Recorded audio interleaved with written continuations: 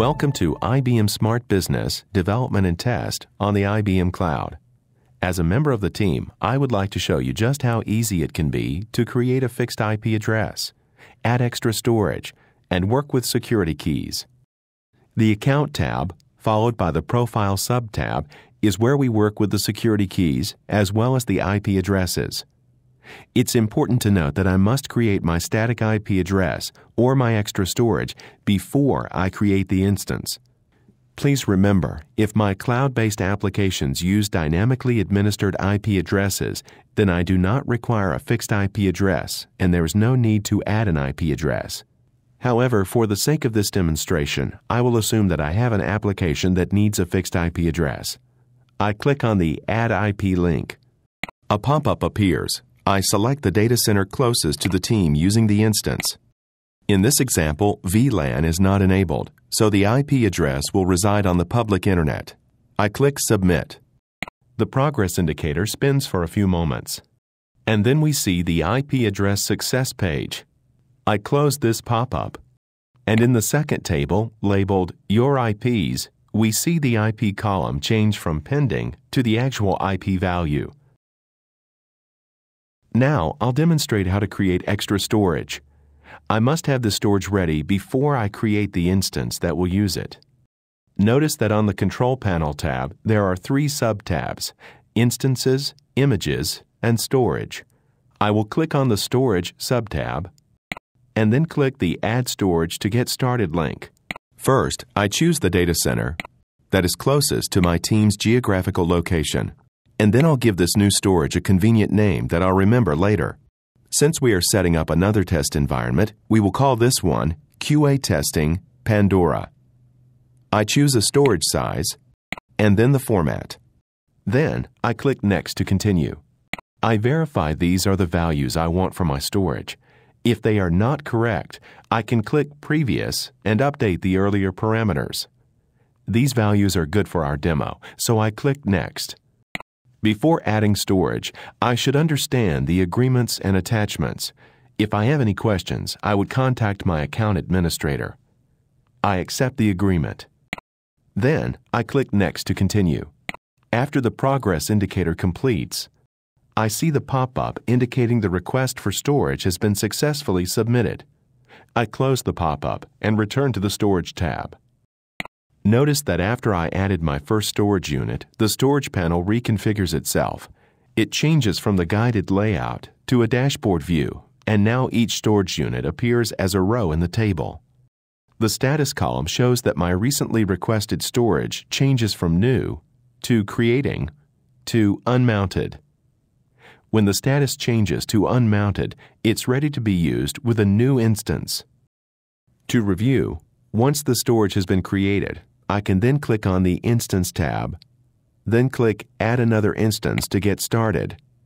Select an instance, configure the instance, and at the bottom, here, I can select the storage that I just created.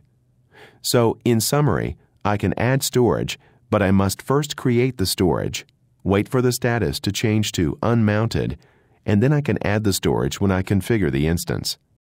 Now I'm going to talk about modifying the SSH key pairs. IBM Smart Business, Development and Test on the IBM Cloud allows access through a key pair. There is a public key and a private key. I have downloaded our private key in the demo entitled Add an Instance. They are named something such as IBM Cloud _John Doe at us.ibm2.com_RSA. The public keys reside with the instances and are always paired at key generation time with a specific private key. In this video, I will show how we can create and manage key pairs outside of the Instance Wizard. The Account tab contains a sub-tab entitled Profile. Here we can see information about my account with IBM Smart Business, Development and Test on the IBM Cloud. The table Security Key Pairs displays my security keys. The Change Default Key function allows me to select a key pair to use for all of the future instances I create. This is only a default. While configuring an instance, I can change the key pair to any existing key pair or create a new key pair. To show how this works, I will click on the Change Default Key link. The Change Default Key dialog box pops up. I click on the drop-down list. I see the available keys and select the one entitled Red Queen that I want to be the default, and then I click the Continue button, which takes us back to the Account tab. In this case, my Red Queen security key pair is now the default key pair that will be displayed first when I configure future instances. IBM Development and Test does not force me to use its generated key pairs.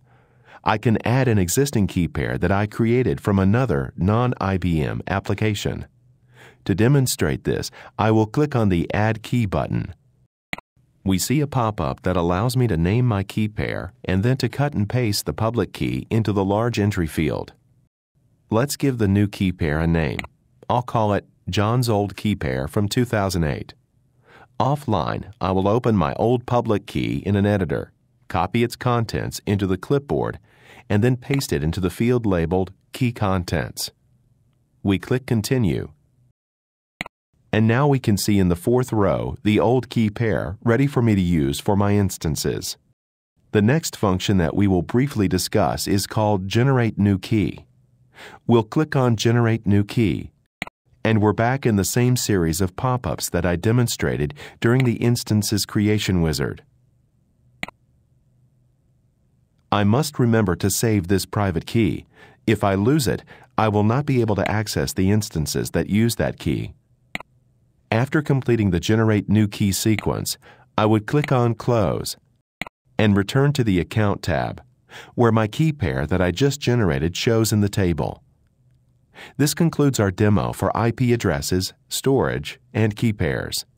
For more information about key pairs, storage, or static IP addresses, please visit the support page and check out our video and documentation libraries. To learn more about IBM and its cloud initiatives, please visit ibm.com/cloud. Thank you.